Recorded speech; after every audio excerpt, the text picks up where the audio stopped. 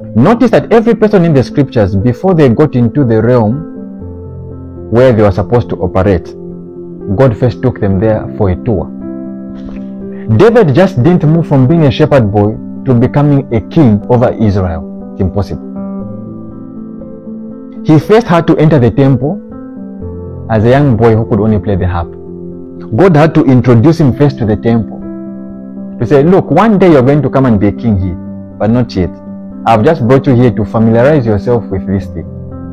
So there's a time God will train you in the house of God. You are serving in this department, you are serving in this department. There is a day you're going to come and rule. If you have not passed through that stage, you will never be given God's people. It's impossible. Never. God must first introduce you to what you're going to rule over. Joseph was first brought to Potiphar's house. He graduated from that class. In Potiphar's house, he could have access to the temple. He was one day going to sit there. But he was not supposed to skip. God can bring you close. Look at how Joseph was diligent in Potiphar's house. That Potiphar kept promoting him and gave him a rank in his house.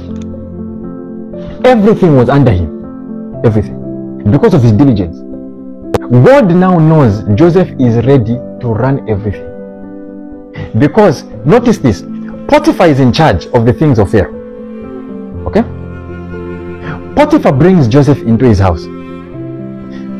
He begins to see this guy is diligent.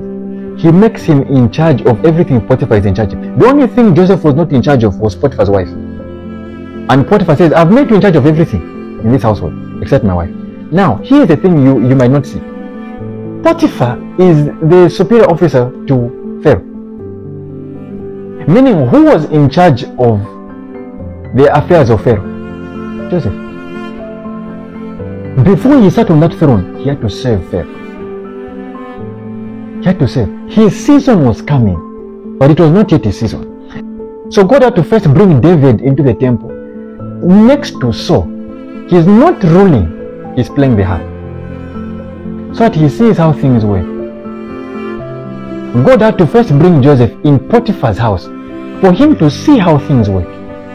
And Potiphar had to mark and say, you are diligent, my child. Yes, you are diligent. So there are sometimes God will hand you over to a man of God, and that man of God is the one who is going to make sure you get to your next place in life. If he refuses to say you have not been diligent, notice how David never killed Saul. Never. David and Saul never had conflict. Saul wanted to kill David. David didn't have conflict with him.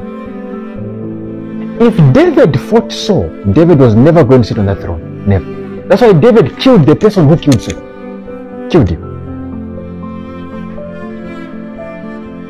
It's a very great temptation. God will bring you close to an anointed person to see how you treat them. And David kept on watching Saul and he was diligent. And it's the same thing which happened to Samuel and Eli. Samuel came into the house of Eli. And he was serving God under Eli. He was serving God and he was a diligent boy. He was a diligent boy until he started hearing the voice of God. The prophet Samuel, yes. The same thing happened to Joshua.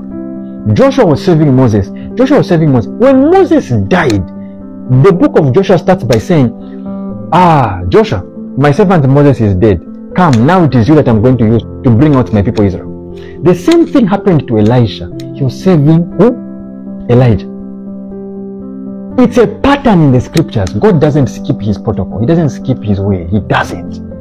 God will first bring you close to the throne before you sit on the throne. How you behave close to the throne will determine whether you sit on that throne.